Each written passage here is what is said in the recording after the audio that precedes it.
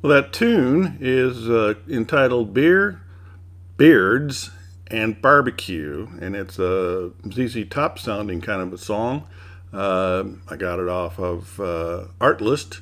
I believe I got it off of Artlist, but anyway, this is just a quick video coming off of an Insta360. It's about 4.5 minutes. Insta360 RS, done in 360 mode and then reframed down to straight 1080p.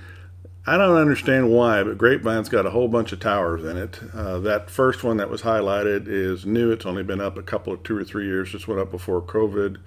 There's the train station. You catch the train and take it into downtown Fort Worth. Kind of handy because you can get there to the stockyards, and that's one of the places you want to go. It would be to go to the stockyards if you know, you came out for a visit or something along those lines. And it's fairly simple. It's about 30 minutes down to Fort Worth and down to the stockyards.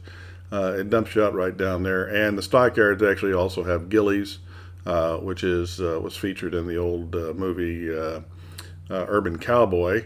So some of the highlights of the neck of the woods, but you've got a whole bunch of little knick-knacky shops, and coming up here at this crossroads is where they shut the highway down.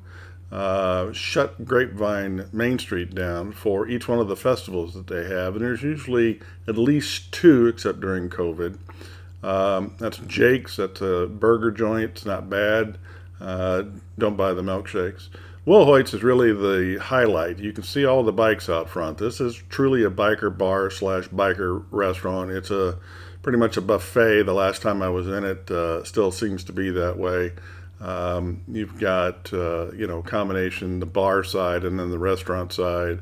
But as you can tell, Grapevine is pretty much, you know, mom and pop-ish. It's not, there are, you know, big places, but it's pretty much every knick-knack shop you can possibly imagine. Tolbert's is a good family restaurant. There's a couple of other restaurants, obviously in town, but they're off the main drag. There's another one coming up here in a minute. For really good steaks. You can see it starting to get to where we can see it. But these guys on the Harleys are all checking everything out, and they just came out of Wilhoit's. But, you know, if you really want to just spend an afternoon or a morning, most of the shops open up at 10. You know, you come out this neck of the woods, you know, the guys won't do it, but, you know, if you bring your wives, they're going to want to come to downtown Dallas. And here's the other place. This is Dino's Steak and Claw House, and it's got some of the best steaks around. There is actually, in the park, there is the obligatory grapevine and a few other little things.